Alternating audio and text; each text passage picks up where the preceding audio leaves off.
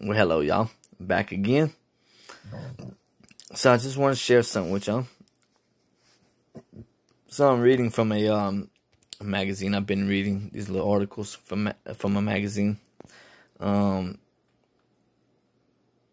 anyway, so I just want to share a little piece of this comic magazine. It says the Ku Klux Klan, formed by Roman Catholic Confederate Army officers after the Civil War and led by the Jesuits, is growing stronger every day. This branch of Masonry was established for three main reasons. One, because the KKK calls itself Protestants and claims to hate Jews, Catholics, and blacks. It destroys the image of true Bible-believing Christians who are trying to win these people through love.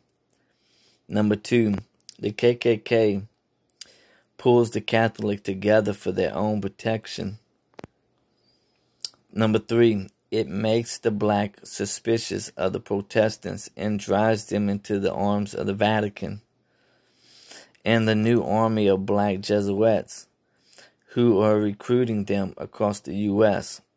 The KKK is another masterpiece of the Jesuits. So, I love to expose corruption.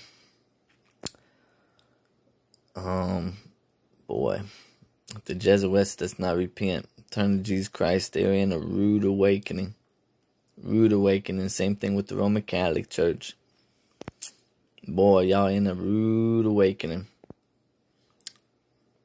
Boy, God is fixing to judge y'all if y'all don't repent and turn to Jesus.